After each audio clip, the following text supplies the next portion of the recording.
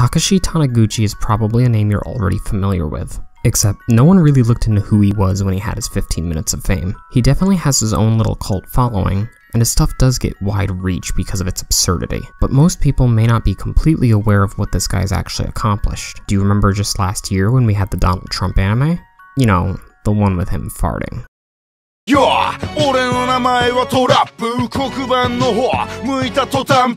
That was Taniguchi's work. He also directed Pico Taro's Lullaby, narrated by Pico Taro of Pen Pineapple Apple Pen fame himself.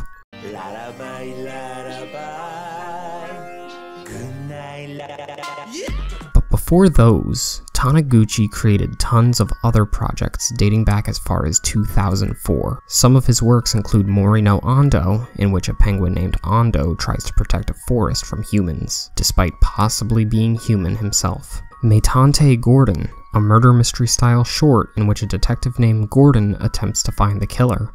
Nude Batter Tetsuo, which kind of speaks for itself.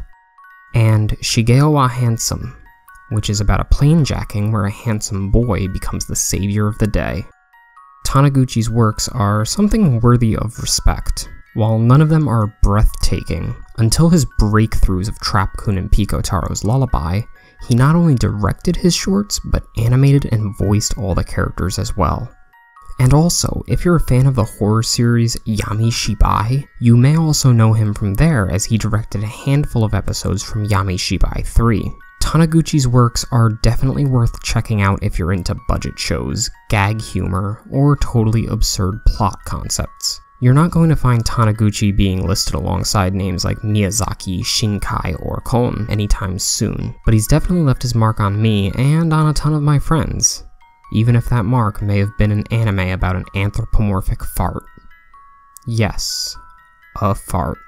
I feel like this guy should work on the Oddworld series.